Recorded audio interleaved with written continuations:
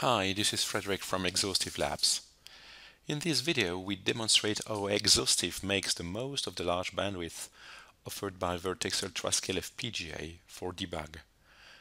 We'll use a VCU108 Virtex Ultrascale board from Xilinx. As you can see, we have connected the EXOSTIV probe to the Virtex Ultrascale through the QSFP connector. We make use of 4 FPGA transceivers set up so that they provide a total bandwidth of 50 gigabit per second. The total storage available in the probe is 8 GB.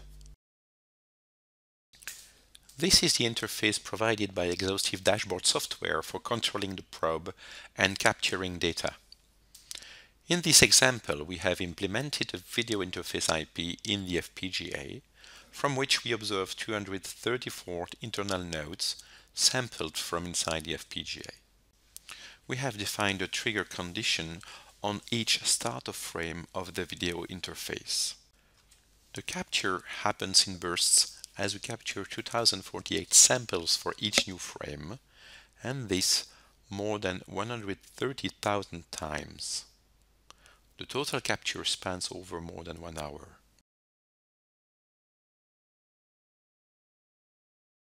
The capture is already running and will now accelerate the video.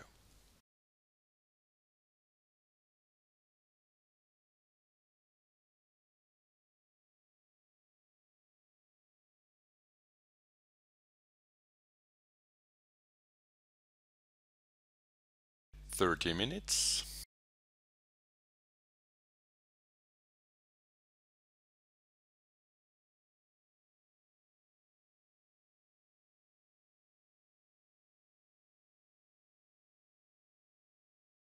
We have now captured more than 1 hour of data.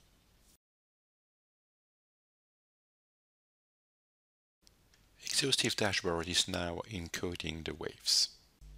We can skip this and have a look at the captured data. We have captured about 8 GB of data by bursts of 2K samples. The purpose of this video was to illustrate the ability of EXOSTIV to collect data from a running FPGA for over more than 1 hour. This kind of capture is interesting when it is possible to filter out the data with trigger conditions and also data qualification conditions in order to capture events that potentially happen over long FPGA operating times. Another useful capture scenario is to capture data continuously until the EXOSTIV probe memory is full.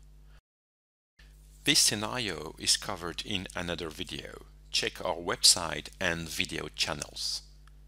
Bye-bye now.